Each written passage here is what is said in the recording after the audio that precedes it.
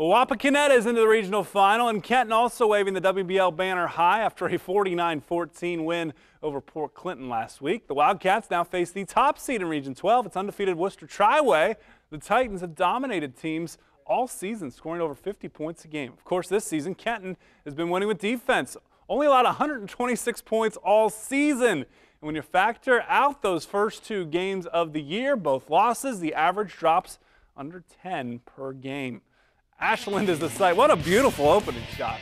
Nice job by Matt Finkel with the videography tonight at Ashland. The snow globe of sorts. First quarter, no score. First possession for the Titans.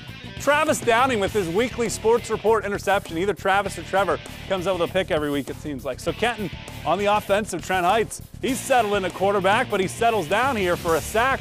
Wildcats punt it. 4th and 2 for Triway. Huge play by Jake Kale coming out with the tackle for loss. Turnover on downs in the Winter Wonderland. Heights on the offensive now, looking to get something going. Sophomore to Connor Jones, first down marker. Then it's Heights. Rolling out to his left. Your right, throws to the middle, and it's picked off. Great defense by two teams known more for their offense. Still scoreless in the first. Triway, the quick pass to Jay Duncan.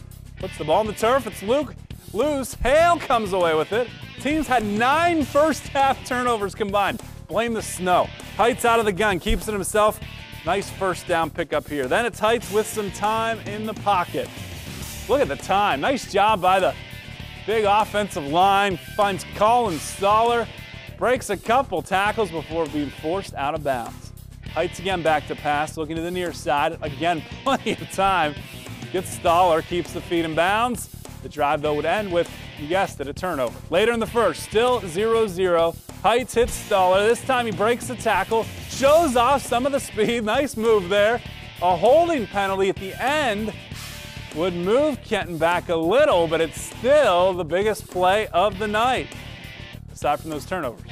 Same drive, 3rd and 14. Heights to Luke Jackson.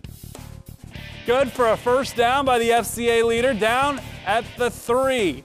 First play of the second quarter. Heights, it's Connor Jones. Everyone in the Jones family celebrates. Touchdown makes it 7-0 Kenton. That's your score at the break. Wildcats win a defensive battle. 13-6, the final over Wooster Triway. That was a high-powered offense that Coach Fackler's team just shut down. So the rematch, Kenton, Wauseon, should be a great one next Friday.